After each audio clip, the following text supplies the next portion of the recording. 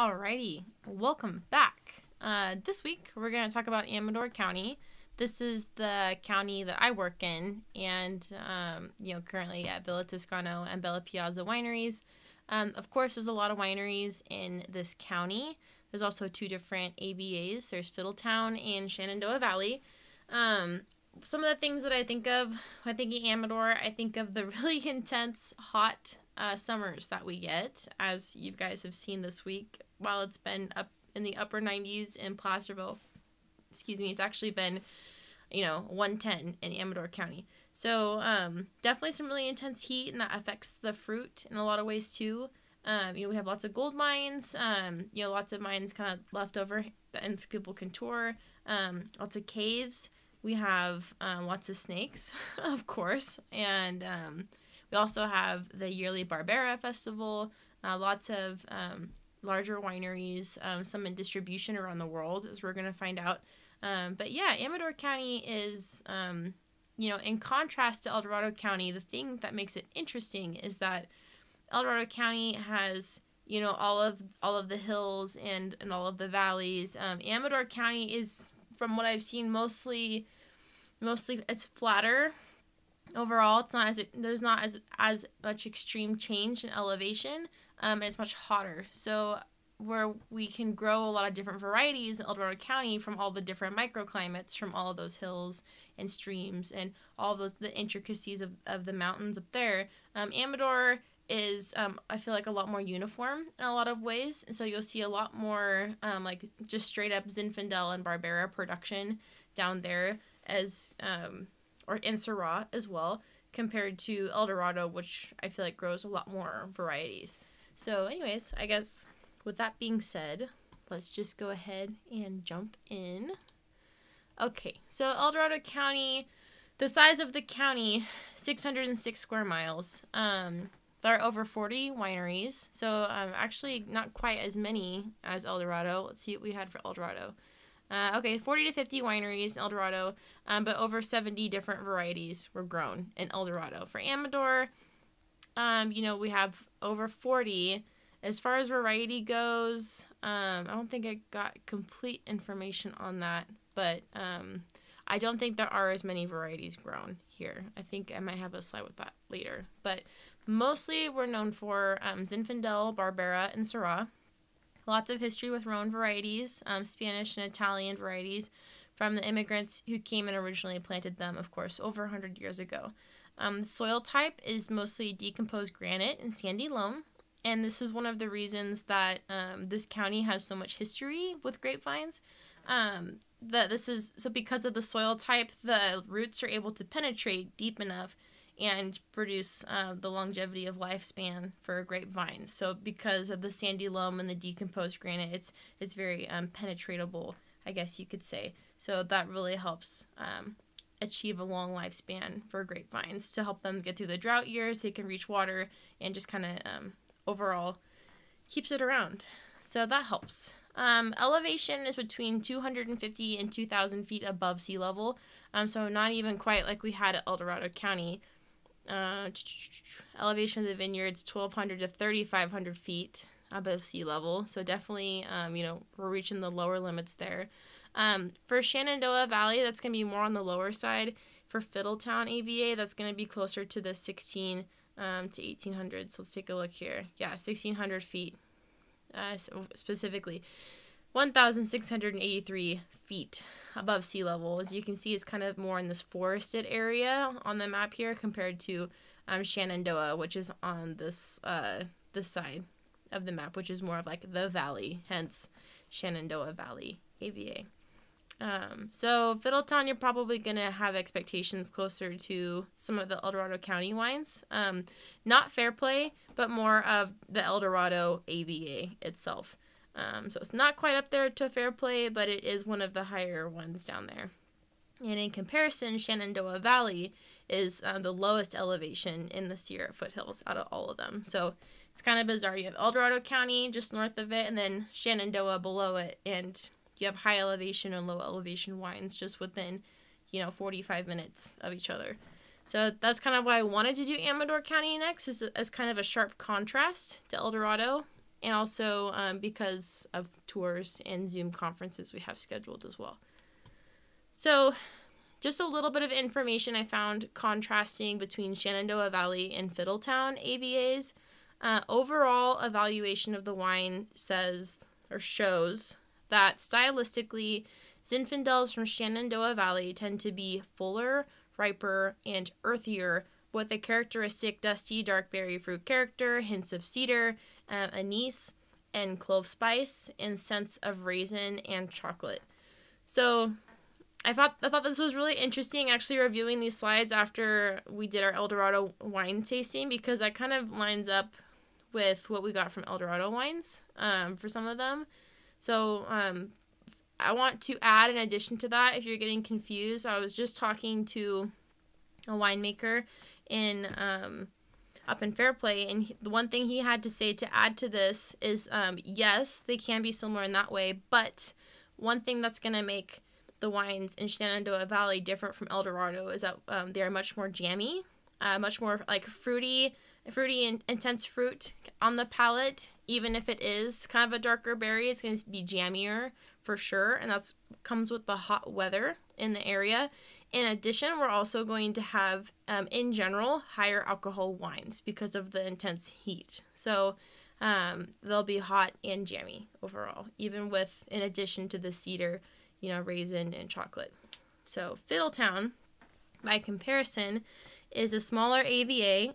It is a little bit higher elevation east of Shenandoah Valley, so this will tend to be lower in pH and display a fruitier, more cherry-like tone. So different types of fruit, right? Even though if they both are probably going to be jammy, we're getting more acid from Fiddletown because of the higher elevation and the cooler nights. That's the diurnal temperature exchange. So instead of getting this is kind of just like dark berries and chocolate, but you could think of like blueberries, blackberries. So those can be jammy, if you've had blueberry jam before, but instead of that, it's going to be a little more acid. It's going to be a little bit brighter fruit. So think of like literal red fruit. So cherries, raspberries, pomegranate, etc. So that'll be good. So I don't have a Fiddletown AVA wine lined up in our tasting, but Rombauer Winery does have a Fiddletown Zin from what I've seen on their website. So I'm really hoping that when we do our tour on the 30th, that we can talk to the winemaker about Fiddletown AVA versus Shenandoah and any thoughts that he or she might have on the matter. So that would be nice. Yes. Okay, another thing that Amador County is very well known for is their Barbera Festival. So this is held every year, and I've heard about it, but I never really realized what a big deal this is. Over 60 wineries from all over California come every year, and this includes the Sierra Foothills, Napa, Sonoma, Paso Robles, Mendocino, Livermore, Ventura County, Bay Area, and Lodi. And over 2,000 people come to this event every year. Of course, it's much more than just wine. Sometimes other wines are served in addition to beer. Lots of really good food trucks, which I'm all about, vendors, and artists. And it's held during September of every year. So it's actually a festival put on by Amador Vintners. So if you're interested, you can check out their website. It's happening this year, especially with the mask mandate dropping. So we'll have to see how that goes. But it looks like a wonderful time. Unfortunately, September is the peak of my workload, so I don't know if I'll be able to go, but I would recommend it, of course. Okay, so in addition, just kind of like how I was talking about the clay, the loam soils that are here in Amador County give it longevity of lifespan for the grapevines. So we have a couple of things going for us. So in Amador County, we have the oldest winery in California, and we also have the oldest vineyard in California too, on record, recorded on paper. So we're going to talk about the oldest winery first, and in a couple slides we'll get into the oldest vineyard. The oldest winery is the D'Agostini Winery, and it was built in 1856 by a Swiss immigrant named Adam Olinger. 1911, Enrique De Agostini purchased the winery, and then in 1961, it was granted as a California State Landmark, number 762, and it also claimed that some of the original vines were still in production at the time. So, and that is still true to this day. Leon and Shirley Sobon have been the owners since 1977. It's currently known as the Sobon Winery. You can see it. It's just right on Shenandoah Road. It's also known as... So they own Sobon, which is only open on the weekends on Shenandoah Road, but they also own Shenandoah Vineyards, which is off of Steiner Road. Sorry, you can't really see that because my chair is in the way. There you go. It's off of Steiner Road. So definitely check it out. They also... Inside, it's also a museum, so I think I say that in my next slide. Yeah, so if you go inside, this is the entrance, and this is kind of an overhead shot of the original production. So this front building is what you see up here to the left. This guy. So this building is kind of where the tasting room is, and also where the Shenandoah Valley Museum of Early Agriculture and Winemaking is. So if you're interested in diving even deeper into that, I would suggest going over there on the weekend and asking some questions. But they actually do include some really nice wines that I would say that are typically do well in the area. Sorry, I'm going to adjust my size there for a second because I'm in the way. And those wines, of course, include Zinfandel and Barbera. They also produce Primitivo, Syrah, Roussanne, Viognier, and Chardonnay. And none of these surprise me because these would all do very well in the high temperatures. So definitely check them out. The cool thing about Sobon Winery is they actually distribute worldwide. So we're actually going to be able to Zoom and have a conference with either the son or the father. I think it's going to be potentially Leon. We'll see. And they're going to be able to present to us the winery and talk about their history and what they do. But they, when I was talking to the son, he was telling me, and I'm totally blanking on his name right now. It was very intimidating because he was really intelligent. He was a graduate from UC Davis, got his master's in viticulture and enology. He also speaks many different languages, Asian languages. So he deals with like the foreign trading across seas with all those other countries. So really remarkable stuff. They're kind of all over the map, and that's not something people really talk about. So for wines for Sobon and Shenandoah Vineyard, like I said, Zin and Barbera. They also produce an orange muscat and a black muscat, and I would imagine these wines to be pretty sweet. Roussanne, Tannat, Carignan, Malbec, Pinot Noir, and for whatever reason I typed Malbec again. I guess I was tired. But yeah, they have a really beautiful label. Most of the Sobon stuff and the Shenandoah Vineyards kind of look like the center guy right here, but some of the stuff that they produce that is in distribution is closer, to this really beautiful kind of watercolor label as well. So it's very nice. Okay, oldest vines in California. Steiner Road was one of the first wine trail in Amador County.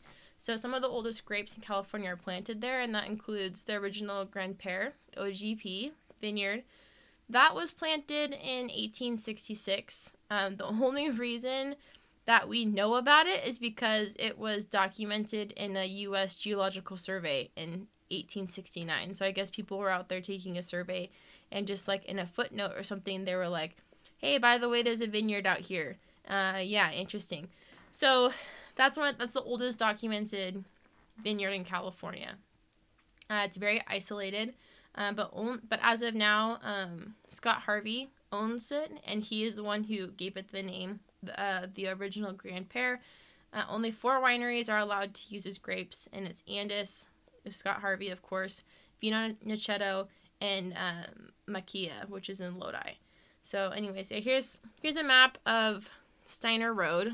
Here we go.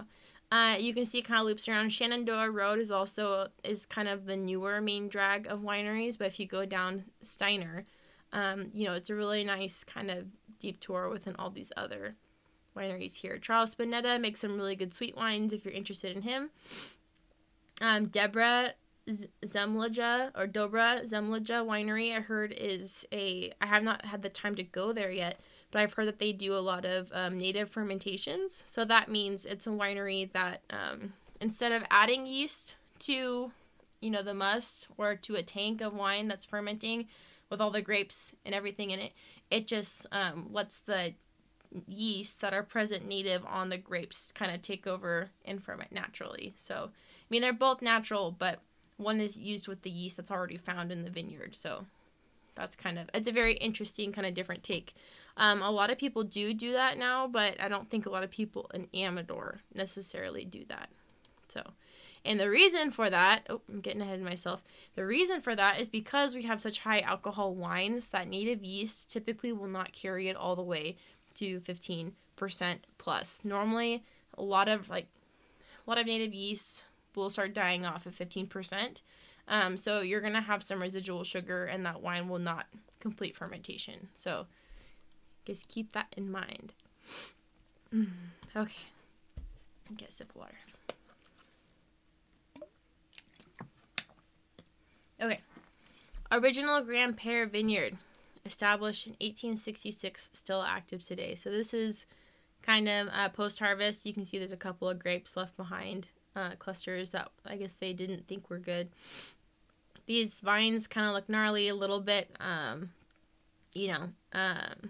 Halloween-esque, kind of cryptic out there. But yeah, you can tell by look how thick these cordons are. Look how thick the scion and, the vine is itself. This has seen many, many years. And, potentially, who knows, it could have been abandoned at one time. So it's interesting to see, the upkeep. People, still active today. It is slowly dying, so it'll probably not be active, for who knows until how long. We don't know how much longer we're going to have for these grapes, is what I'm trying to say. So if you get a chance to go down to Scott Harvey or Vino Noceto and talk to them, then I definitely do it. See if you can get this. It's expensive, of course, but this is a designate vineyard you can put on the bottle. So in 2016, the original Grand Pere was voted as the Vineyard of the Year. The original planters are not known, but through some research, a lot of people narrowed it down to the Upton family. And a lot of sources will tell you just straight up it was the Upton family, but that's as close as they got, so that's still not completely confirmed. Like I said before, it's currently owned by Scott Harvey. He named the vineyard Grand Pere to honor its age, which means grandfather in French. So these are kind of the labels that are used that are made with that wine. 1869 is a very popular one, and then here's the Vino Noceto label for it as well. So yeah, something very beautiful about that. Okay, so now to where I work. Sorry, my allergies are killing me. Okay, Villa Toscano, Bella Piazza. They're sister wineries. They're owned by Jerry and Erica Wright. There's over 50 acres of vines, and they were planted in 1977. They mostly focus on Italian-style wines, and they're really big on the grandeur of living in a beautiful place. If you ask them why they bought a winery, it won't be because they loved wine or they loved food. It was they wanted a beautiful place to live, and they wanted to share that with other people. So the goal is when you come to Villa Toscana or Bella Piazza that you are transported somewhere else in the world. So Villa Toscana, as you can see up here, is very much kind of the beautiful Italian, almost kind of opera-esque setting. Bella Piazza is just a little more European.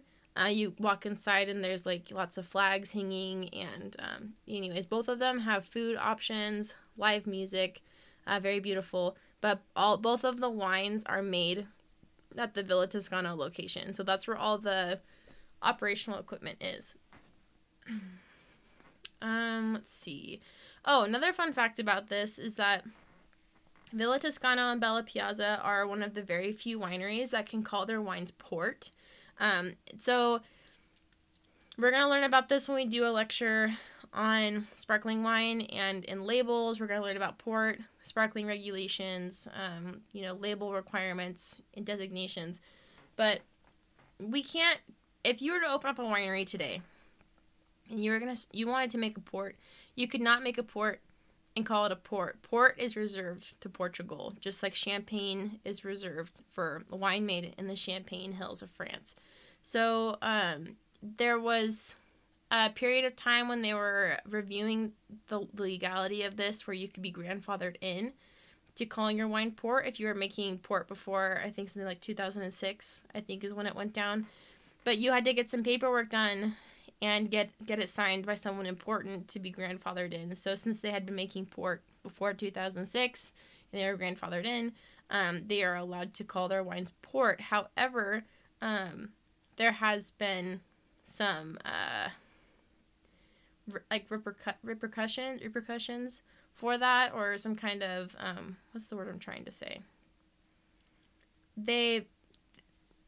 So wines from Portugal are allowed to say like their designation, the vineyard, and like the variety that's in it. If you're trying to make port in the United States, even if you got grandfathered in, you're allowed to say port, but you aren't allowed to say the vintage. You aren't allowed to say the variety. All you're allowed to say is you're allowed to say port, you're allowed to say the winery name and the fanciful name. So the fanciful name would be like Dancing Gypsy's Port or something like that. So that's all you're allowed to claim. So it kind of I guess the word is like bastardizes your wine if you want to call it port. Otherwise, if you didn't want to do that and you wanted to say that, there was an Old Vine Zinfandel from Fox Creek Vineyard or whatever from 2017, you'd have to call it like a late harvest or something else, but you couldn't call it a port. So yeah, they have that going for them, which is kind of cool. Most popular wines are definitely the Erica's Reserve Zinfandel and the White Barbera. You guys will be able to taste the Erica's Reserve. That's kind of the crown jewel of Villa Toscano, because Erica, of course, is one of the owners. So try to do our best on that one. Okay. Most all of the wines are estate grown and produced, of course. We have lots of classic Italian varieties: Sangiovese, Montepulciano, Barbera, Primitivo, Zin, Cab Sauv, Cab Franc, Viognier, Chardonnay. But that's all that we grow on the estate. We source grapes from our neighbor, Fox Creek, and that would be Pinot Grigio, of course, and also some Old Vine Zin. At Fox Creek Vineyard, those Zinfandel vines are just over 100 years old. So those definitely have a much more intense fruit flavor. You guys will get to taste that in the Erica's Reserve, because we did use Fox Creek Zin in that blend. But yeah, it's fun to be able to work with those grapes because they are so intense, and it's very different from what we grow just right next to them. So I appreciate that. You'll also be able to try the Montepulciano from Villa Toscano, the Bella Piazza label of Montepulciano. So that's kind of a much darker, almost like the Petite Syrah of the Italian world. It's genetically related to Sangiovese, but much darker fruit, much more intense flavor, kind of inky color. So that's something different you guys will get to try. So I look forward to sharing that with you. Okay. So just because we make wine for both wineries does not mean that the wines are the same. We make very, very many different blends. So for Villa Toscano in general, the key for these wines are to be more for the general public. So they're much more fruit forward, lighter in body, and a softer finish. So this is more of kind of social wine, I guess table wine. This is in general just kind of wines that are designed for everyone to enjoy. You don't have to be a wine aficionado to enjoy this. Bella Piazza, on the other hand, is what Susan likes to say. She's the head winemaker, who also consults at Sierra Vista. She likes to say that Bella Piazza is a little more serious wine. So that would typically have darker fruit flavors, a little bit heavier body, and more tannins than the Villa Toscano wine, for sure. So that's kind of the overall difference between the two. For the flagships, the White Barbera and the Erica's Reserve, the White Barbera is made from red grapes. So that's harvested. It's Barbera that's harvested very early. So the pH is low, the sugar is low, and the acid is high. So it kind of makes it kind of an ideal white wine at that point. It's very crisp and refreshing. Kind of has like a medium plus body to it. So it's kind of feels like a red wine in your mouth, but tastes like a white. So it's very interesting. But if you kind of like a really good balance of sweet and sour, definitely would recommend that. It's one of our most popular ones for sure. Erica's Reserve, like I said, is dedicated to the owner, Erica Wright. It's a traditional blend of the best zins of each vintage. There's a lot of pressure behind us to perform on that because Erica has to like it personally before we can send it out. So, of course, that's kind of, I guess you get that anywhere you go. But definitely a lot of work goes into that for sure. This will typically include the Fox Creek vines, which is an old vine zin, and maybe up to 3 different other zins made in different styles with different yeasts and fermentation processes. In general, we try to display really bold fruit and medium tannins in this wine. So even though the Erica's Reserve is on the Villa Toscano label, it's one of the most serious wines that we have in the Villa Toscano label. So that makes it appealing. Okay, so how can a white wine be made from red grapes? You might be asking. Well, it is possible, and people do it all the time. So what we do is we'll take red grapes. We harvest the grapes, right? And then we press the grapes right away. So by pressing the grapes, you remove the skins from the juice. Then we put it into a tank, and we ferment it very coldly and very slowly.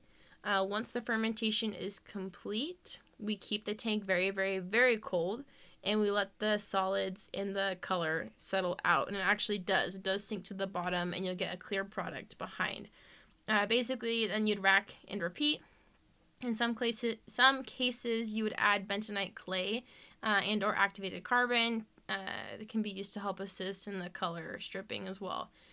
For the most important part of this process, it's all important, but one of the big ones for color, to avoid getting color in your wine, is to harvest the grapes early so they haven't developed a lot of color in their skins, but also when you're pressing, not to press too hard. You'll lose some yield, you'll lose some juice in this process, but it's extremely important because you want to preserve as much of the flavors and aromas as possible without having to strip color and potentially strip some of those flavors and aromas later down the line. So that's very important. But yeah, that's pretty much how it's made. You can kind of see this color right here, this pinkish color. So this looks like it could potentially become a white wine or a rosé. But yeah, that should not alarm you. So we're trying to avoid that color with the white Barbera. It's typically a couple shades lighter. But it is possible. We've done it before. Okay. I did want to talk about Rombauer Winery because we are going to do a tour with them. So I want you guys to be educated and ready.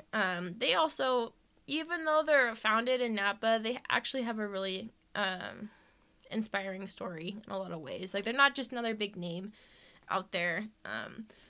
So we'll learn about that. So I don't know how to pronounce this name. I'm sorry. Is it Koner, and Joan?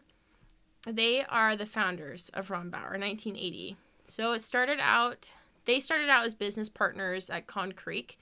This is really common for people to team up with the winery and kind of use their facility and start making their own wine and paying them to do this until they can get on their feet, establish a name and a label, and get the funds to start their own winery, kind of a deal. So they worked with Con Creek. They worked with Stag's Leap and eventually built up the funds to start their own facility, Rombauer. They are related directly to Irma Rombauer. I believe it's Kerner's aunt, and she's the author of The Joy of Cooking. Now, that is a very popular book in the United States, of course. If you haven't heard of The Joy of Cooking before, I definitely recommend it. It's a series of recipes, but it has a wonderful story attached to it. And the reason that we're talking about The Joy of Cooking is because Rombauer Winery has adapted this history and is trying to continue on with this legacy with what they're calling The Joy of Wine. So in their, I think it's their 40th year celebration this year or last year, everything says the joy of wine on it. So they're trying to continue this legacy as much as they can. So Irma was a homemaker in St. Louis, Missouri, who very unfortunately lost her husband to suicide in 1930. Very tragic. Her children encouraged her to cook to help cope with the loss. And thus, a year later, she created a cookbook called The Joy of Cooking. In that time period, it would have been extremely difficult for her just to go out and to find a job to support her kids. It wasn't really necessarily the time and the age of women supporting families on their own. So for someone to have turned their life around, in this horrible time of sorrow and mourning, this is like no small feat. This is no small accomplishment whatsoever. She was left with $6,000 after her husband's death. After she finished the book, she paid half of that, $3,000, to have 3,000 copies made by a small printing company. By the end of 1932, most all of the copies were sold. Popularity gained, and now in today's age, there are 9 editions and over 18 million copies sold. It's considered to this day the most popular American cookbook. The original cover of the book is kind of fun. So Irma and her daughter helped her create this cover. And the cover is displaying her as the patron saint of cooking, slaying a dragon. So it's pretty interesting. Maybe it kind of helps depict her battle with depression herself and mourning. But anyways, I just think for a woman of that time period to rise above and make the best of a situation, I think that's amazing. And I think it's cool that Rombauer, still appreciates that to this day. So yes, they're continuing the legacy of the Joy of Wine. Yep, here we go, celebrating 40 years of winemaking in 2020. They have 2 locations, of course. There's St. Helena in Napa, but there's also Steiner Road in Plymouth, and that's the one that we're going to for our tasting and tour. They have 5 different vineyards. They have Atlas Peak, Bennett Lane, Buckley Station, DeVito Ranch, and Stice Lane. So they are very large. They are a very competitive company to work for as far as pay and benefits. Would definitely recommend it if you're interested in working there. Very nice people, very professional. But this company just has a lot going for it. So I appreciate that. They also have a lot of high award-winning wine. Their Chardonnay has been on Wine Spectator's top 100 wines list. 1993, it was number 68. 1995, it was within the top 100 again. It was number 32. 2004, it was in Wine and Spirits top 10 Chardonnays, and it ranked every year since then. They also produce Cabernet Sauvignon, Zinfandel, Barbera, and of course Merlot. So, be interesting to try their wines again. They do, from what I've seen last, I hope they still do, have a Fiddletown Zinfandel, so it'll be interesting to talk to them. But, just really, really interesting story, and it touches me personally. So anyways, if it inspires you, great. If it doesn't, then, just more information for you.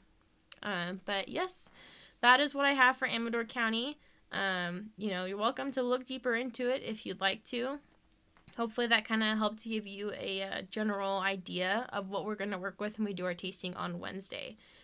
Wednesday, we're planning on having a visitor, like a guest appearance on Zoom from Shenandoah Vineyards / Saban. The Saban family will be here to talk to us. So if you have any questions about specific, qualities of the region, he would definitely be an expert and be the one to talk to. So I hope you all can make it. I hope you all are very attentive and respectful. I know you will be. You guys are great. And I look forward to tasting with you guys. So, yeah, I'll see you guys next time.